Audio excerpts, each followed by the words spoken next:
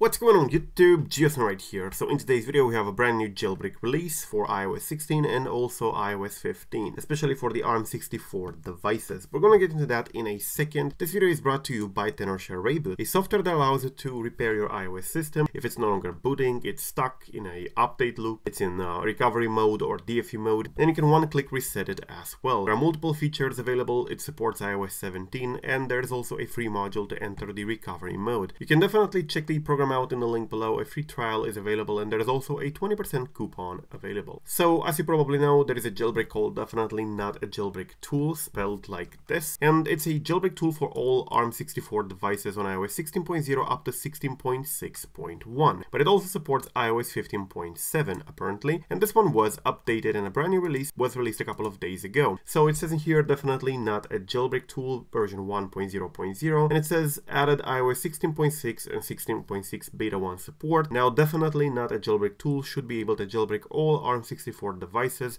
from iOS 16.0 up to 16.6.1 and iOS 16.6 beta 1. Fix the problem on the iOS 16.2 devices and prevent code injection in web content. So that's essentially it. A couple of weeks ago we got the version 1.0.0 beta 1, stuff like that. So this was in beta for a while. Now this one is the stable version by what appears to be version 1.0.0, and you can get it in IPA format. You can sideload this with either sideloadly or altstore or even trollstore if you are on a compatible version, and it's essentially a fully fledged jailbreak available for those devices. This is only for arm64 devices, which means the iPhone X, iPhone 8, 8 Plus, iPhone 7, 7 Plus, and other arm64 enabled devices like A10, A11, and A9 and stuff like that. And this does support quite a lot of iOS versions, going down all the way up to iOS 15.7 by the looks of it, and it's actually based apparently on KFD, Kfont, and Dopamine. And of course, you should be able to have proper tweaks and proper Cilio after you install the jailbreak. So if you want to get it, as I said, an IPA is available. It is based on the KFD. KFD is actually quite interesting because a lot of tools are based on the KFD exploit, or range of exploits actually, including Trollstore, especially Trollstore 2. Pretty good toolkit, but the exploit tends to be a little bit dramatic when it comes to the Lambda one, the latest released version. So you should try again if it does fail on you, if it does crash the device,